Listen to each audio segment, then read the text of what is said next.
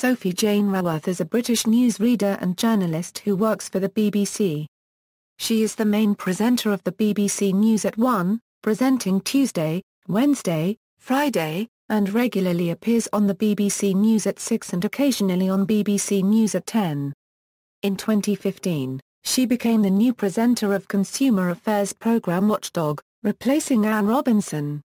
Early life: born in Rydal, Surrey, to a florist mother and a businessman father, Raworth was brought up in Twickenham, southwest London, and attended the independent Putney High School and St Paul's Girls' School in Hammersmith.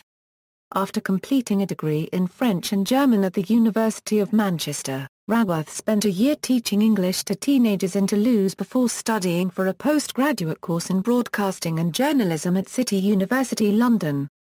Career: Raworth joined the BBC in 1992 as a news reporter, first for Greater Manchester Radio and then as BBC Regions correspondent in Brussels in April 1994. In May 1995, she became the regular joint presenter of BBC's Look North programme in Leeds. Raworth moved to national television in 1997, to co-present the BBC's breakfast news programme on BBC One, initially with Justin Webb, and in later years, with John Nicholson. Raworth then joined the BBC's early morning news programme Breakfast at its launch in 2000, which he presented alongside Jeremy Bowen on Monday or Thursdays. She then moved to the BBC 6 o'clock news in January 2003, which he presented alongside George Alagiak. She was a presenter on this bulletin until October 2005, when she went on maternity leave, and was replaced by Natasha Kaplinsky. In March 2006, Raworth was named as the main presenter of the BBC News at 1, replacing Anna Ford on Monday, Thursdays. She took up the position in June 2006 after returning from maternity leave. She also can occasionally be seen presenting relief shifts on the rolling news channel BBC News Channel.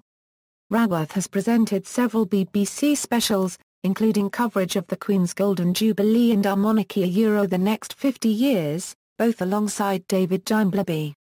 In addition, she has appeared on Tomorrow's World and entertainment programmes such as Dream Lives in the Judgmental Quiz Show in autumn 2002. In 2004, Raworth appeared on the BBC fashion show What Not to Wear, in which she was given a makeover by style advisors Trinny Woodall and Susanna Constantine. In 2006, she was part of the television coverage of the Children's Party at the Palace, an event to celebrate the Queen's 80th birthday. Along with Hugh Edwards, she presented some fake news updates for the programme, which led to many complaints from viewers.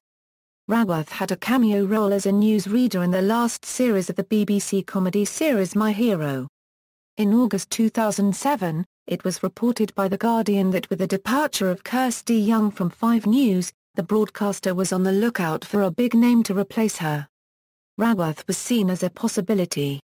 However, another BBC newsreader, Natasha Kaplinsky, was recruited. At the end of the 1 o'clock news on January 31, 2008, she announced that she would be leaving the programme until the summer, and confirmed Kate Silverton is presenting the bulletin during her absence. Raworth returned on August 25, 2008, after the birth of her third child, with the presentation of the bank holiday edition of the BBC News at 1, BBC News at 6 and BBC News at 10. Raworth ran the Great North Run on October 5, 2008.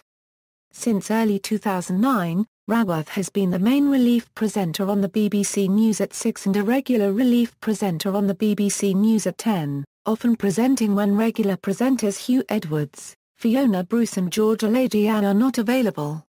She has also appeared in place of Andrew Marr on The Andrew Marr Show, and presented on the BBC News Channel. In May 2009, she presented The Trouble with Working Women with reporter and father of 3 Justin Rowlatt on the BBC. The programme looked at the role of the working woman. In 2009, she presented Crime Watch Roadshow on BBC One on weekday mornings. In 2013, Raworth had a cameo appearance at the start of the film A Good Day to Die Hard as herself. On July 16, 2013, Raworth was given an award of Doctor of Arts honoris causa by City University London. Raworth presented Watchdog Daily in 2012 and Watchdog Test House in 2014 and 2015. before landing the role of main presenter on Watchdog in September 2015. She replaced Anne Robinson. Personal life: Raworth, who lives in West London, married her old friend, estate agent Richard Winter of Savills in Hammersmith and Fulham, London, in December 2003, after he proposed to her on the Amalfi Coast. The couple have 2 daughters and a son. Charity == On April 17, 2011, Raworth completed the London Marathon despite collapsing 2 miles from the finish line. She has now completed 4 marathons, most recently the London Marathon 2014. On April 13, 2014, she took part in the 2014 London Marathon, having completed the course in just over 3 hours and 48 minutes after once again gaining a celebrity place to ensure a good finishing time. Filmography: Film, A Good Day to Die Hard, a Euro cameo, Herself, TV, Breakfast, a Euro presenter, BBC News at 6, a Euro newscaster, BBC News at 1, a Euro newscaster, Crime Watch Roadshow, a Euro presenter, Watchdog Daily, a Euro presenter, The Andrew Marr Show, a Euro guest presenter, Watchdog Test House, a Euro co-presenter, Chelsea Flower Show, a Euro presenter, Watchdog, a Euro presenter. References. External links: BBC News profile of Sophie Raworth, Sophie Raworth at the Internet Movie Database, Sophie Raworth profile TV Newsroom, Telegraph article April 2005, Raworth steps in for Ford.